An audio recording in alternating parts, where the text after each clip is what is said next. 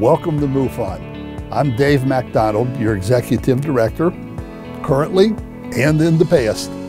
We'd like to welcome you aboard. I got involved in MUFON going back to the early 2000s. I had always been interested in the UFO phenomenon, and I was just, surfing the net looking for UFO cases, looking for UFO studies, and I literally stumbled upon MUFON.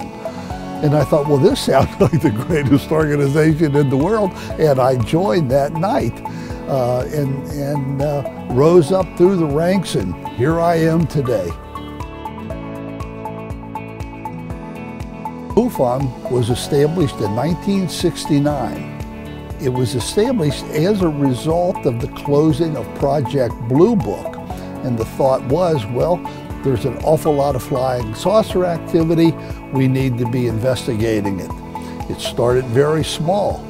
Today, we have 1 million subscribers. We have 4,200 members. We have 600 investigators in 48 different countries. We have expanded to this point, and we are still rocking.